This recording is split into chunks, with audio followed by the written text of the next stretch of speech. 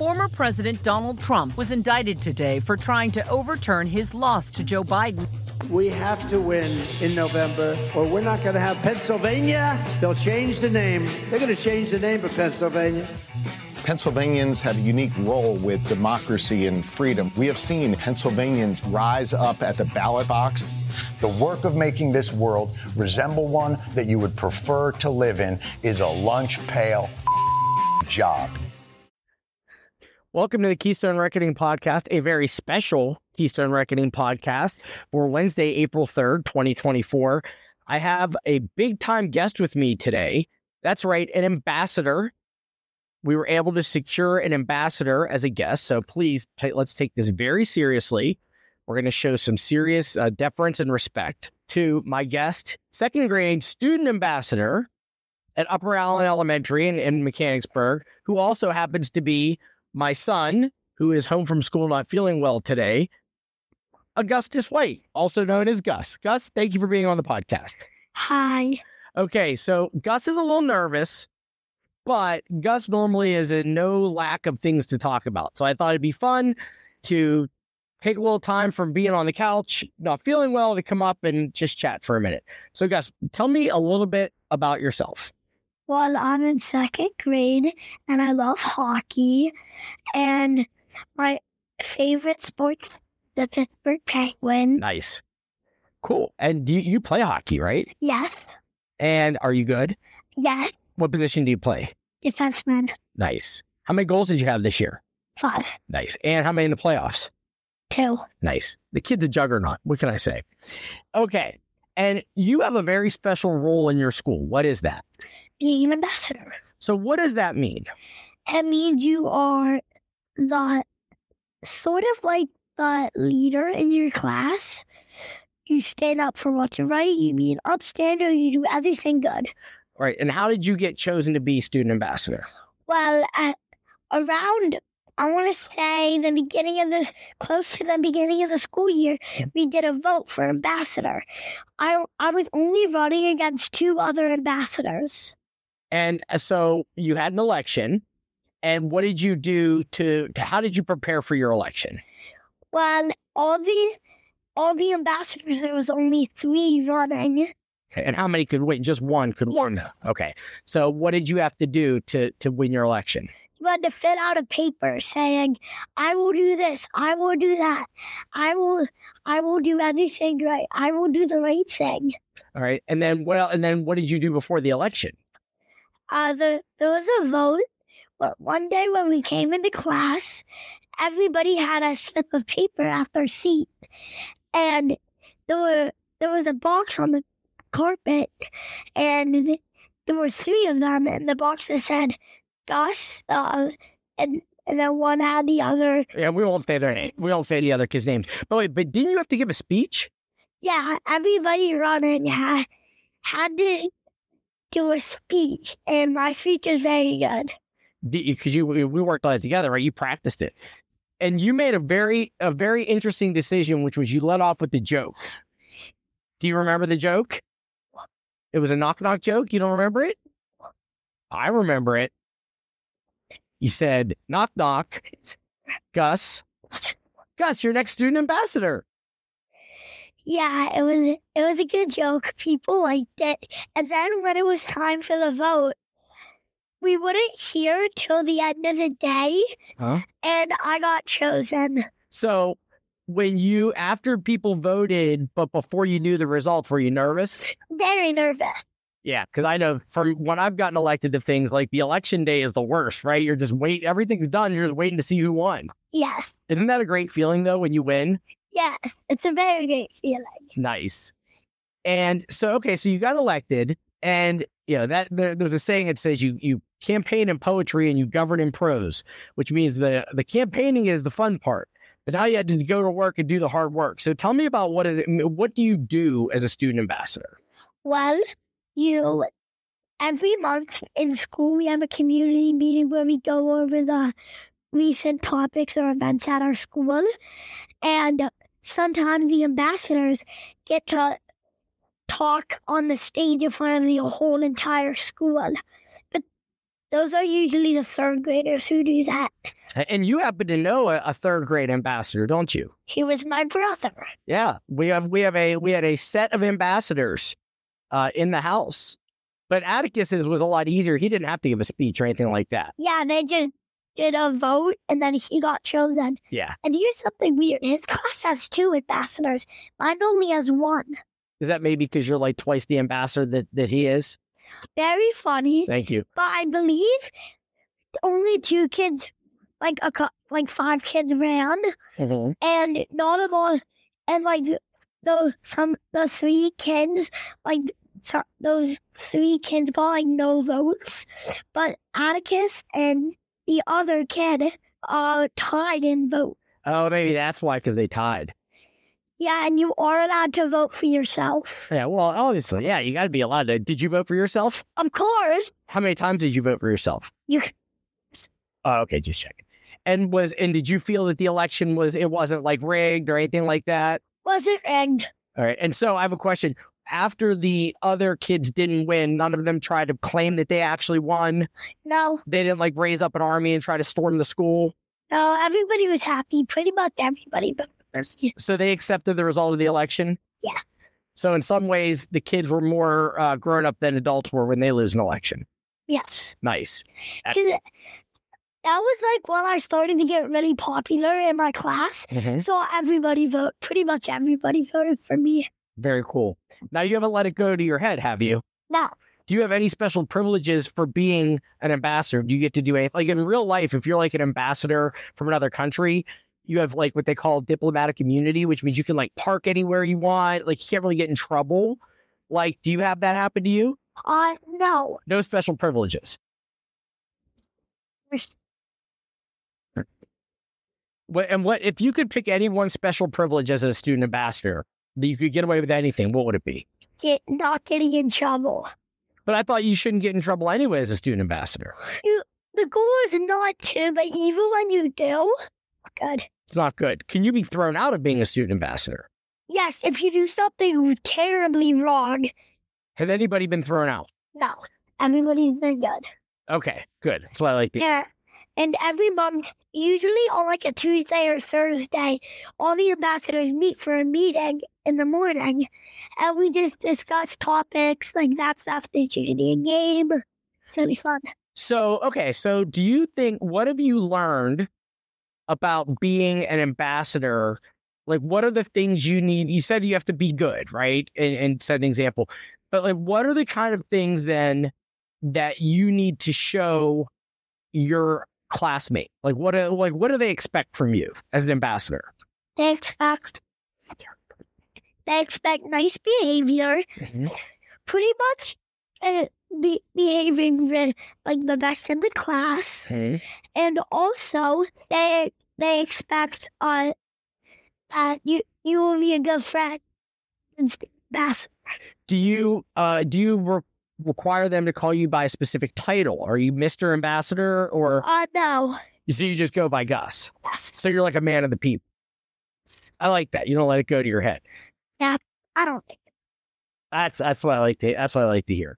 So okay, that's leadership, by the way. Not letting it go to your head, right? Yeah, and a big part of being a student ambassador is being a leader. Nice. So okay, let me ask you this: what do you think it means to be a leader? It means you stand up, you lead your team, or lead like that. You don't let anything get in your way. So when you say stand up, you don't mean like actually stand up. No, like stand up for what's right. Okay, cool. And Dad, what you were saying was like, so every meeting we get about 3 new pages in our Good ambassador binder. You have a binder. Yeah, and it has like usually the schedule, some sort of act, like I will statements is like kind of like I was just talking about, like I will stand up for what's right. I will blah blah blah, etc., etc. I like it. And then also there's a word of the month for the student ambassadors. Oh, I didn't know that. What was the word for this month? Or it was more of a phrase this month, but it's think win-win. And that means, like, let's say you want mac and cheese for lunch, Dad. Okay. And I want pierogies. Okay. And we can't decide. I want mac and cheese. I want pierogies. Then then one of us might say, well, we can have pierogies today. We can have mac and cheese tomorrow. So you both win. So win-win. Yes. And that's another word for that is compromise, right? And that's what in real life, in politics, in government, that's what they want us to do is compromise, work together and find something that works for everybody. Unfortunately, it doesn't always work that way in the real world. Doesn't right? work that way at school. Yeah. Well, but you don't have like lobbyists, or you don't have like... What is lobbyists? That's like people that are trying to like give you money and try to influence what you do, right? Okay. You don't have that?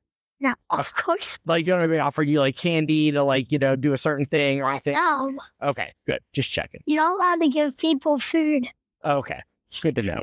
Okay, so let's go beyond student ambassador for a minute, which is still super cool. And I was very, very proud of you when you got elected because you worked hard on it, right? You didn't just take it for granted. So, obviously, what I do. And in our house, we talk about politics and voting and a lot of different things. So why do you think it's important to vote? Because if nobody votes, then there's not going to be a president. Okay. And